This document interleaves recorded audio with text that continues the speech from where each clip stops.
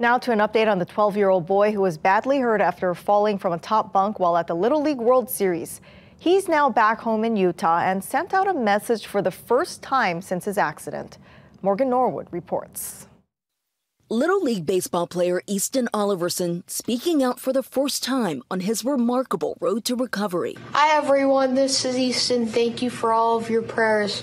Please keep praying for me as I continue to get better. The 12-year-old suffered a fractured skull after falling from a bunk bed the night before he was set to play for his home state of Utah as they competed for the Little League World Series in Pennsylvania. Since then, Easton's road to recovery has been a tough one.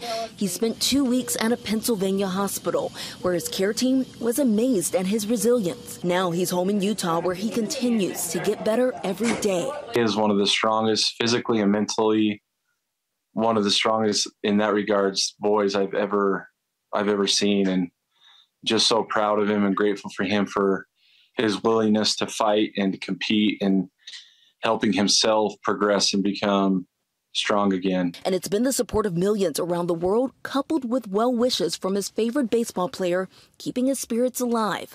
Los Angeles Dodgers right fielder Mookie Betts posting this video on Instagram, wishing the young player well. Hey Easton, it's Mookie Betts. I just want you to know that we are praying for you, thinking of you, and I hope to see you soon. The amount of love that this sweet boy has received is so special, and we're just so grateful